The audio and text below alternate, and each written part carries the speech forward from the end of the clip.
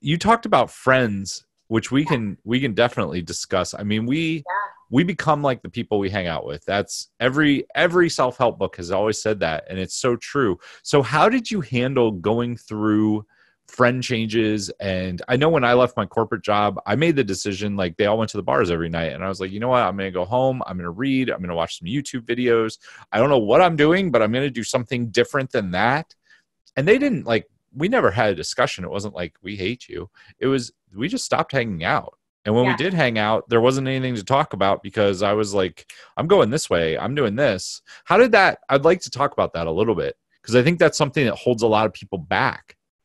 Friendships are rough, and they can be brutal. I think in my 20s, like I just wanted to be liked by everybody, and high school, whatever too. And you just really want to cling to those relationships and have the fun and the parties, and or at least that's how I was.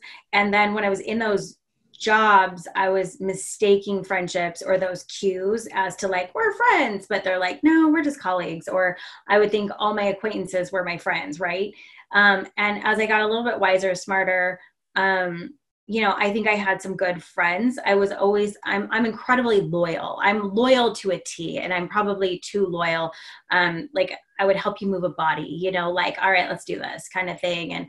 And so but I'm also pretty brazen. Like you cross that loyalty and we're done, like cut off, done. But what was really hard with some friendships is where we live is that we live in a small town right now, a small community in the foothills outside of Boise, Idaho. And I love this neighborhood. It is a fantastic neighborhood for kids. It's great. The bad thing about it, though, it's a small community outside of Boise. And so, really a lot of people know everybody. Everybody knows your kids. Everyone knows your kids. And that's tough. And so, but with that comes friendships that have been lost over what you do, how you raise your kids.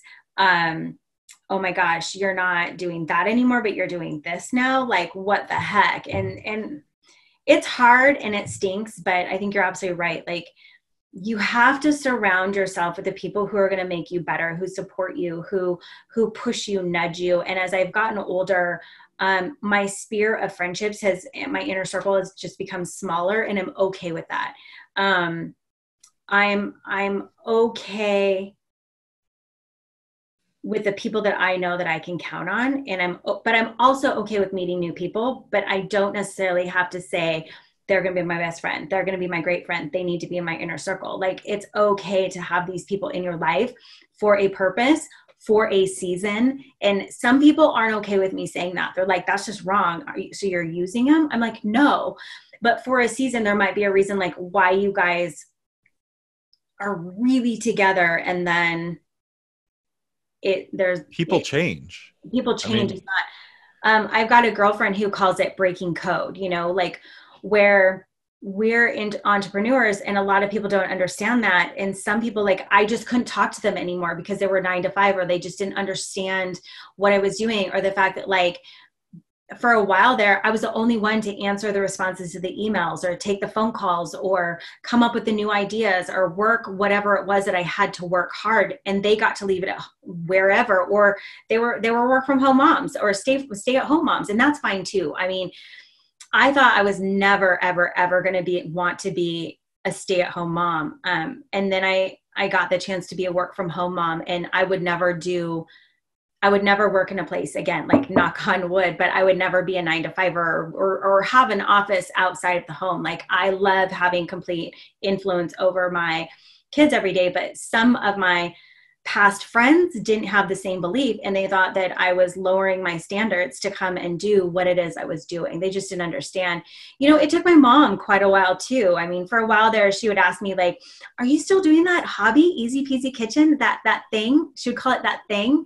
And I was like, yeah, Mom, that thing that pays for everything that we do? Absolutely, I'm doing it, but we've gotten to travel the world now. I biked through, Netherlands to Germany. We did, for my 40th birthday, we've done Italy all the way up to the coast on a yacht into France. We've done Vietnam. I mean, I did Greece. It's like all these things that were in my heart that I wanted to do that um, I now get to do because of the steps that I took to take. They weren't easy. Creating a business, becoming an entrepreneur, losing friendships that someone I was really surprised by. But it was just clearing the way to make room for, people like you and, being able to meet other new people that really could influence my life in a positive way.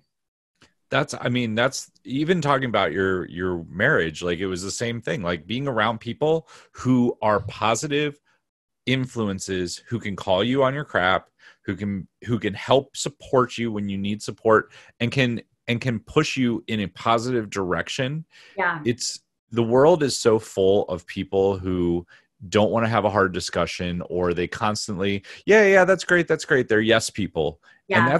that's not what you really want as a friend. I don't think entrepreneurs can be that way. We're just Right. wired to be like, okay, let's talk about it, let's figure it out, let's fix it, let's, like, we're honest with each other. Yeah. Are you looking to scale your business but trying to figure out how to get your message across? Well, go to storyselling.how to grab my free course that will show you how to discover everything that you need to build your business through stories. These stories work whether it's in social media, email, or public speaking. There are 5 core stories that you'll learn. You'll be able to use all of them by the time you're done with this course. Again, that is storyselling.how. If you enjoyed today's episode, make sure to tune in next time.